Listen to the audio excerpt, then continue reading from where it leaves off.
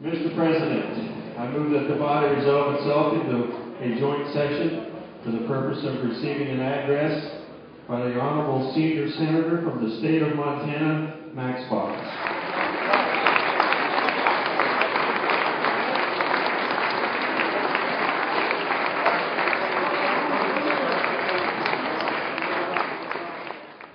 As we gather here today, we do so with a somber determination, aware of the turmoil that faces our towns, our state, and our great nation.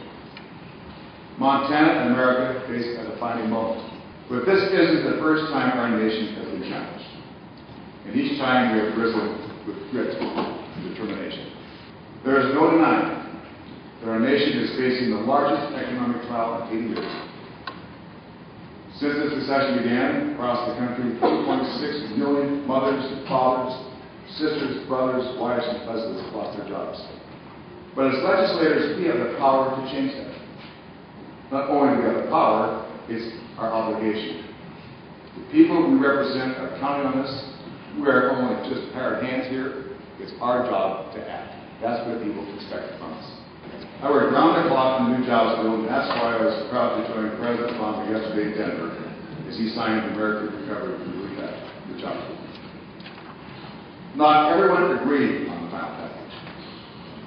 Negotiations were tense, and at one point I thought that Ron Emanuel, White House Chief of Staff, and I were literally going to have fisticuffs. It got to that point. But one thing is clear. The Economic Recovery and Jobs Bill will provide the jolt our economy needs. It is the single largest piece of economic legislation in the history of our country. This bill will pump $626 million into our state, our economy, right here. Again, $626 million. That's almost half the state's annual budget. And more importantly, it will protect or create 11,000 jobs here at home. And working with Senator John Tester, who's not only one of the best senators in the Senate, but also one of the best people in the Senate, we helped craft this jobs legislation to give our state the jumpstart it so desperately needs. We crafted legislation that will put more money in people's pockets through tax cuts that will help us send more kids to college, reduce our dependence on foreign oil, and help people retire. More importantly, we crafted legislation that's right for Montana. Now we begin the process of making sure these dollars are spent on main streets in Montana the right way, right away. While this common sense bill is critically necessary, it is not a silver bullet. It is not the cure-all. This bill represents one leg of a three-legged stool. The other two legs being addressing our nation's housing crisis, the second being freeing up our credit markets. These measures taken together are a solid start, but there are still many long days ahead. Amidst all the dark clouds surrounding our economy, there is one bright ray of sunshine, and that's our effort to cover more children under the Children's Health Insurance Program. You know, I have a confession to make. I am not a fan of CHIP. I'm not a fan at all. I'm a fanatic advocate of CHIP.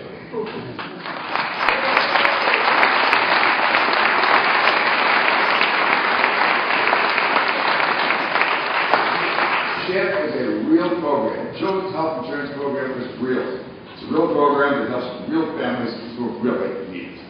I helped create Children's Health Insurance Program in 1997. That's been, I think, one of the most successful programs we've ever undertaken.